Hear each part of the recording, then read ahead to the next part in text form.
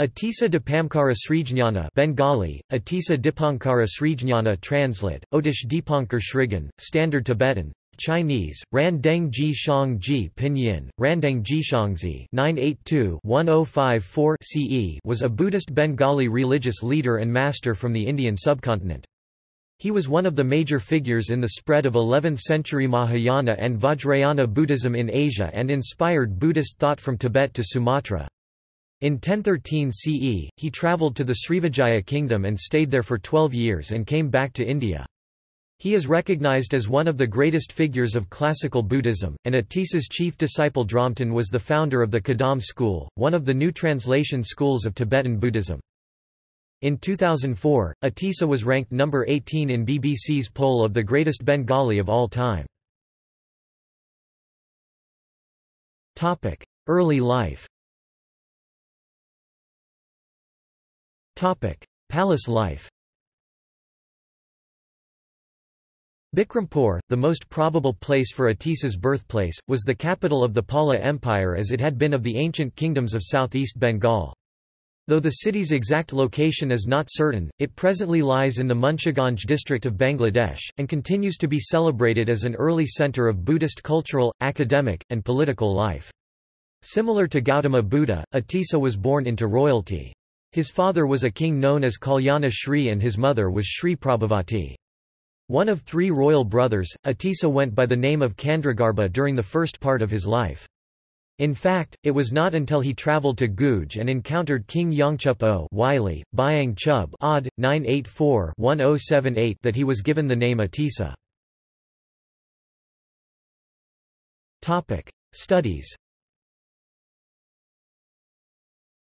According to Tibetan sources, Atiśa was ordained into the Mahasamgika lineage at the age of 28 by the abbot Silaraksita and studied almost all Buddhist and non-Buddhist schools of his time, including teachings from Vaishnavism, Shaivism, Tantric Hinduism and other practices.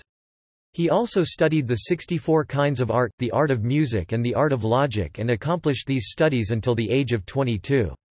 Among the many Buddhist lineages he studied, practiced and transmitted, the three main lineages were the lineage of the profound action transmitted by Asanga and Vasubandhu, the lineage of profound view transmitted by Nagarjuna and Kandrakirti, and the lineage of profound experience transmitted by Tilopa and Naropa.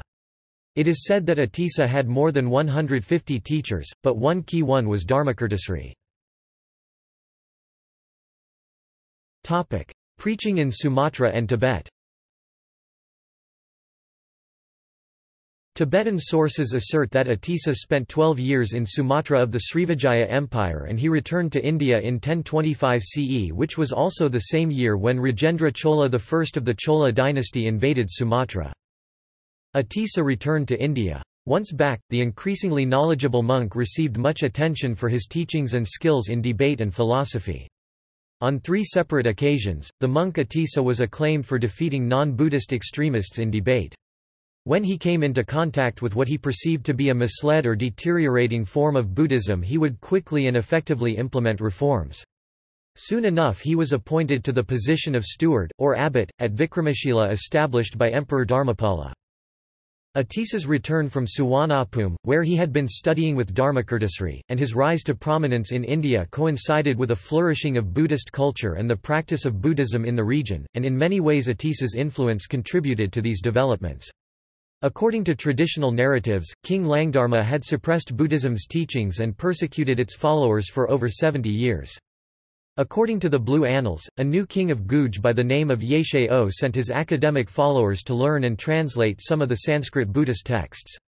Among these academics was Naktsa, who was eventually sent to Vikramashila to study Sanskrit and plead with Atiśa to come teach the Dharma in his homeland. At Nari, he was very impressed with the king's request for a teaching of the people. Had Atiśa been asked for advanced empowerments into tantric deity systems, he would have been far less pleased. It was during the 3 years Atiśa spent in this town that he compiled his teachings into his most influential scholarly work, Bodhipathapradipa, and encountered the disciple forecast by Tara, Dromten. It was this disciple who furthered Atiśa's work after he died. According to Jamgon Kongtrul, when Atiśa discovered the store of Sanskrit texts at Pekar Kordzaling, the library of Sami He said that the degree to which the Vajrayana had spread in Tibet was unparalleled, even in India. After saying this, he reverently folded his hands and praised the great Dharma kings, translators, and panditas of the previous centuries.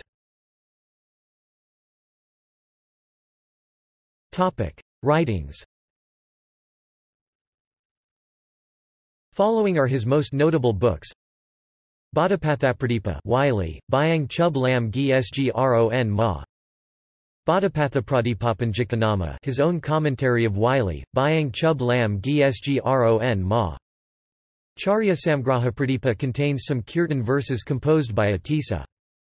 Satyadvayavatara, Bodhisattvamanyavali, Madhyamakaratna Pradipa, Mahayanapatassadhana Sangraha, Shiksasamakaya Abhisamya, Prashna Paramitapindo Pradipa, Ekavirasadhana, Vimalaratnaleka, a Sanskrit letter to Nayapala, king of Magadha. See also: Nyathang Drolma Temple, Bikrampur Vihara. References. Bibliography. Buswell, Robert Jr. 2014. Princeton Dictionary of Buddhism. Princeton, N.J., Princeton University Press. ISBN 9780691157863. Khenpo Konchog Gyaltsen, Great Kagyu Masters, The Golden Lineage Treasury, Snow Lion Publications. Geshe Sanam Rinchen, Atisa's Lamp for the Path to Enlightenment, Snow Lion Publications. Khyentse, Dilgo 1993, Enlightened Courage. Ithaca, New York, Snow Lion Publications. ISBN 1-55939-023-9. Tulku, Ringu, Helm, Anne 2006. The Rimi Philosophy of Jamgon Kongtrul the Great, A Study of the Buddhist Lineages of Tibet. Boston, Shambhala Publications. ISBN 1-59030-286-9. External links. Works by or about Atiśa at Internet Archive. Works by or about Atiśa at Internet Archive. Bibliography of Atisha's works, item 596, Karl Potter, University of Washington. Advice from Atisa's Heart. Atiśa Dipamkara on Banglapedia. English translation of Lamp to the Path of Enlightenment by Dr. Alexander Berzin.